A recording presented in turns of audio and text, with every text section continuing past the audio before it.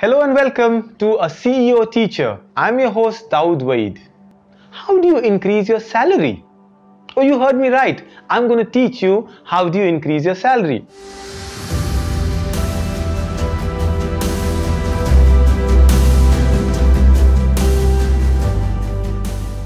So wait, let me write a check for you first. So this is my check and let me sign it here.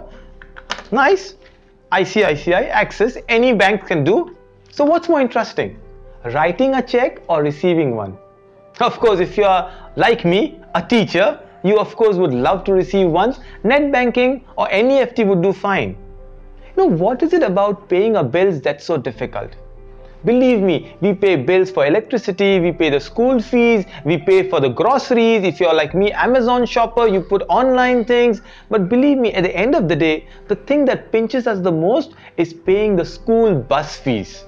Really, it's all about thinking money in terms of proportion. I asked the CEO, what is the best time to ask for a salary hike? And he looked grim and then answered, the best time is when you don't ask at all. Of course, in our CEO Teacher, we are learning about the world that is beyond us. We think so, but then let's understand the dynamics that it works. Before even I ask you, and hopefully I'll give you some suggestions and some points where you can increase your salary. Probably I'll give you my bank account number so you can share some of the money that you win thanks to the advices you get. But really, what are the dynamics behind? Why would somebody want a salary hike? There is an amazing concept, the 3P concept: pocket, power and position. Never ever run behind the three. Pocket, of course, refers to the money that we want to have. Who does not want to have money? There was a street beggar and he was of course going and asked for alms, and somebody said, do you have a lot of needs? And he said, don't we all? Don't we all?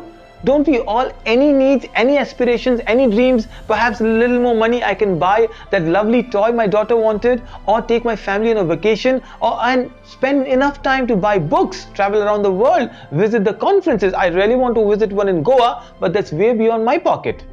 So what is it that we don't do right when our salaries don't increase? Here is an example.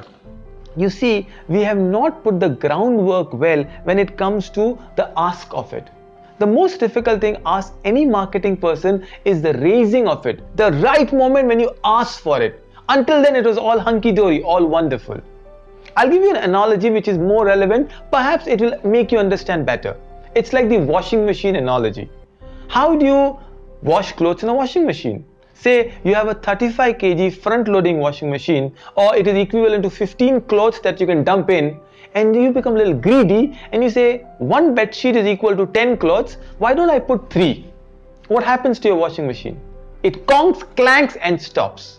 Maybe that is where we stop when we ask for salary hikes. It's not bad to ask for money. Never ever has money been bad. Money is like a microscope. It only magnifies what is inside your heart. So it's like more like a magnifying glass. If your heart is evil, it magnifies evil. If your heart is good, it magnifies good. The ask is, why do you want the money? So let me give you 3 basic ground rules how to ask for a salary hike. Number one, always acknowledge the salary. So you see, there'll be time in the year when you do performance appraisals. Your school will do it for you. You might be part of the management. You know, I was listening to a colleague who said the management does performance appraisal in August. So nobody leaves because of the academic year just started. Of course, that's not very, very fair, but think about it. When you're told about your goods and the bads, when you're told about your PMI, the plus, minus and improvement, you don't have to argue then. Just acknowledge, appreciate that you've been given something and end the conversation. So number 1 rule is never negotiate during a performance appraisal, acknowledge it. Number 2, very important, think like a shareholder of the company. You see, when I buy stock market, when I buy shares of say Infosys or Reliance or Google for that matter, of course I'm not going to NASDAQ, but in our own context, I don't say, will Reliance survive? Will Infosys go to the right height? I trust the company, I value them, and then I buy the stock. You are a stockholder for your school. You are buying the shares, and as a share market holder, you are actually doing everything in your capacity to increase the company's valuation. As JFK said so beautifully, don't ask what your country did for you, ask what you did for your school. Obviously, he didn't use the word school, but that's what a CEO teaches about. What did you do to increase the potential of your school?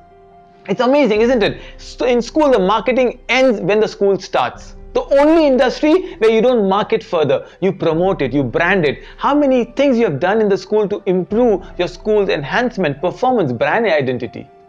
And the last thing is, when you go for a performance appraisal or for a salary negotiation, make a to-do list.